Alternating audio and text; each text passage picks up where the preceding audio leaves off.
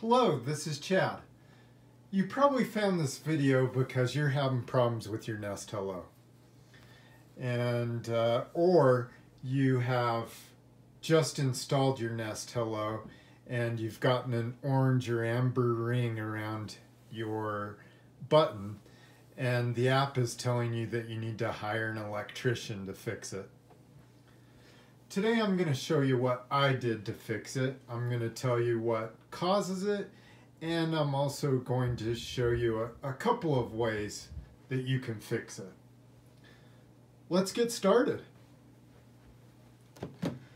First thing we're going to do is we are going to test the voltage of our transformer. So this is a 16 volt transformer, and as you can see, it had 20.1 volts. So it's pushing out 4 more volts than what it's rated at. Now this is a brand new transformer, and usually new transformers do tend to be higher than what they're rated at. And so if you've got an older home and you don't have if you don't have at least 16 volts coming out of your transformer, then you know that it's a problem. Because the Nest Hello needs a constant 16 volts to run. And you'll even see that actually the 20 volts isn't enough to run it either. But let's get into that. So now I'm going to stick my meter on the transformer, and I'm going to hit the button on the Nest Hello. So this is going to ring the chime, and we're going to see what the voltage drops down to. So I don't know if you saw that, but it dropped down to 15.8 volts. So the Nest Hello needs a constant 16 volts is what it shows in the manual. That's the low end. So we did dip below that. Now, we do have our power kit installed. If you don't have your power kit installed, then you probably actually drop down to 13 volts when you hit the button. And that's really bad. So as you can see, the chime is really our problem. That's really the issue that we're having with this. It's not enough to this isn't enough to supply this a constant 16 volts and hit the button and ring the chime at the same time.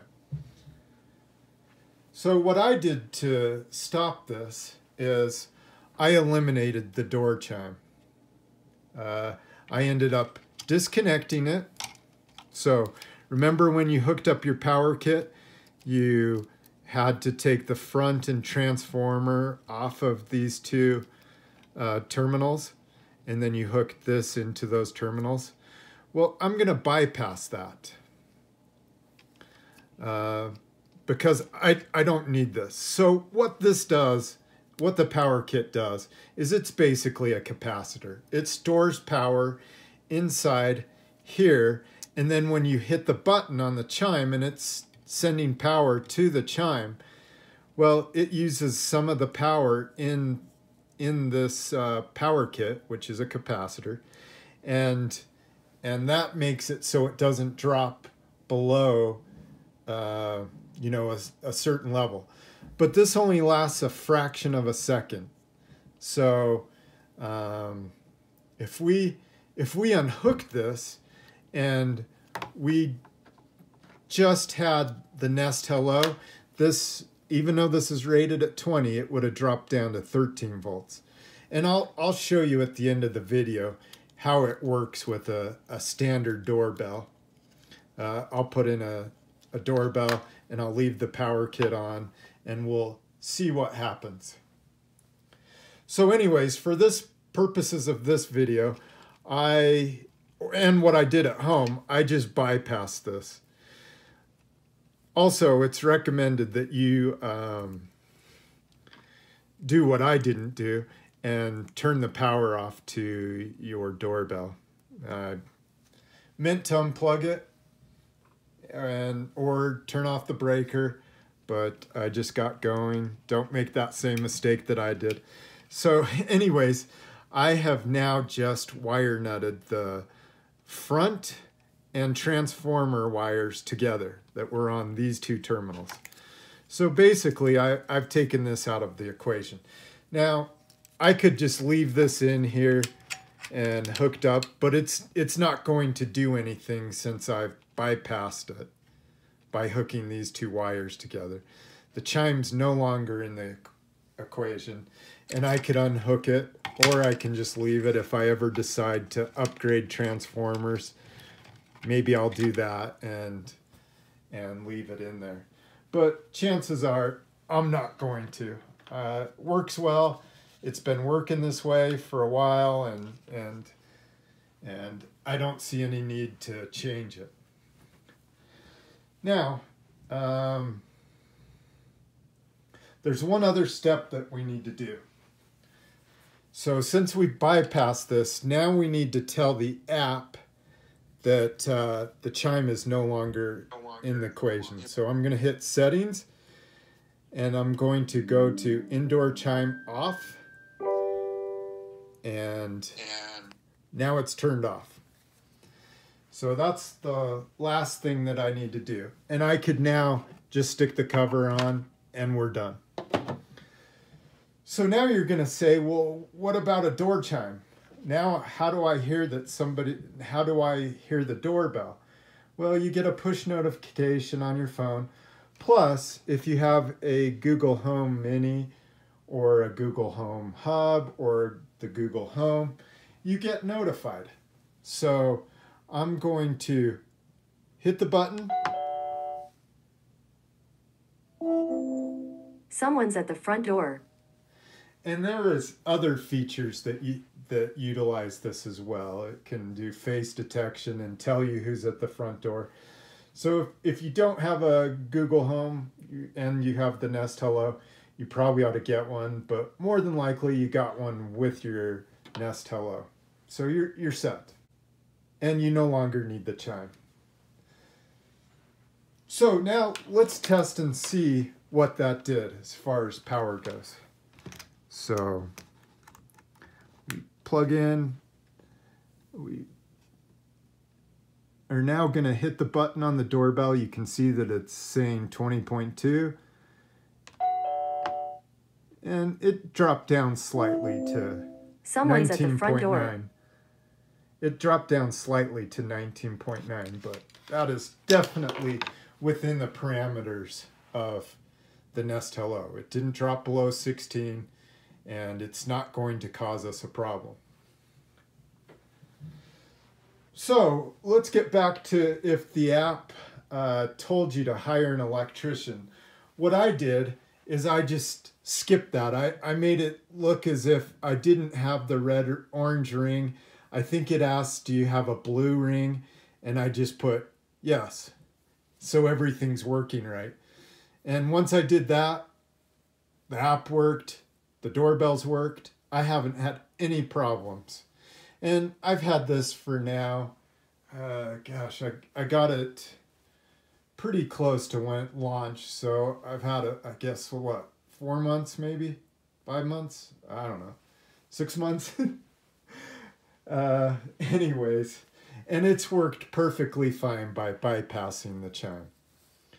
And if you don't want to bypass the chime, I highly recommend you do, just because you saw the voltage drop.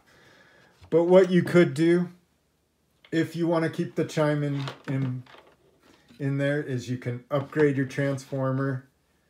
I recommend that you use a multimeter to test yours to see what it's at right now, and you can decide if you want to upgrade. This is a 24-volt transformer, and if you upgrade to that, it definitely will supply enough power to the Nest Hello, even if you have the chime in place.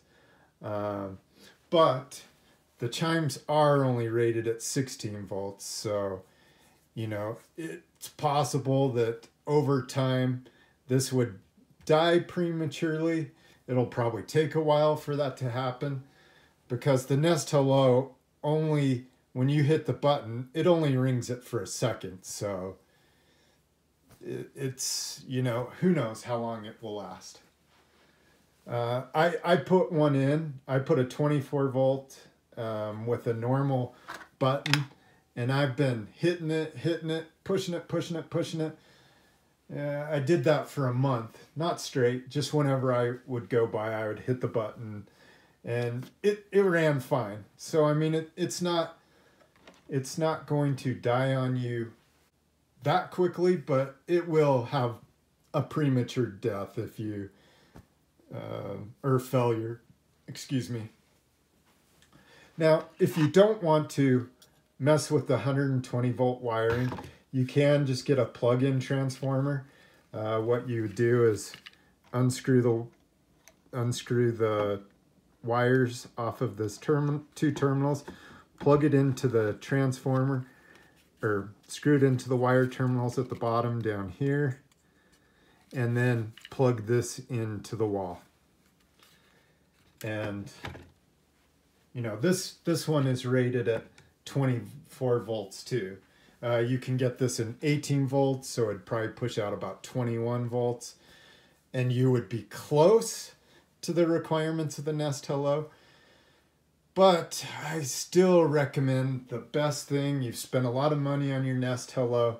And the best thing, in my opinion, now this is just my opinion, is to bypass the chime, hook it directly up to the doorbell. You don't need this anymore because this is just a capacitor, and it just stores the electricity to use when the chime is drawing so much power.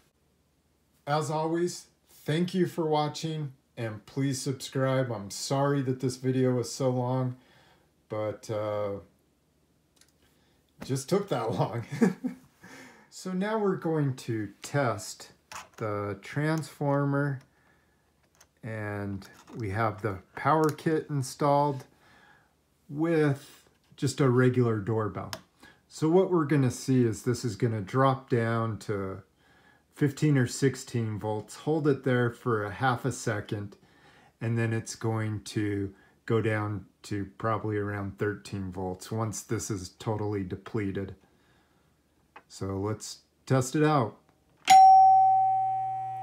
So you saw that it dropped down to 16, then it went down to 13, and that was only a fraction of a second.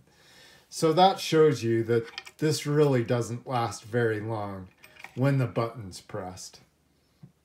Hopefully it's long enough if you're going to keep your transformers. Otherwise, I still recommend bypassing the chime.